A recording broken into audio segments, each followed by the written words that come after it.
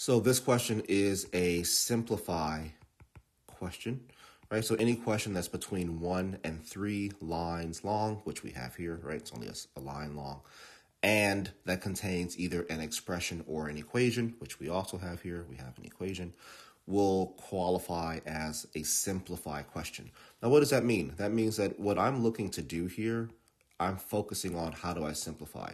Now, in this case, right, the way the question is worded, there really isn't anything else you would do because the question goes on to ask what is the value of x.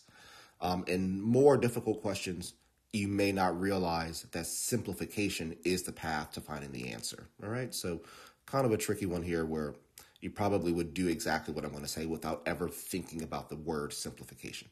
So how do we solve for x? Well, I need to multiply both sides by x. So x is gone there. I'm left with 8 equals 160x. I then divide by 160 in order to get x alone on the right-hand side.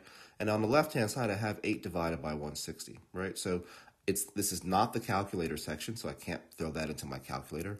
But what I can do is look at the answer choices and see there's no way that 8 divided by 160 is 1,280.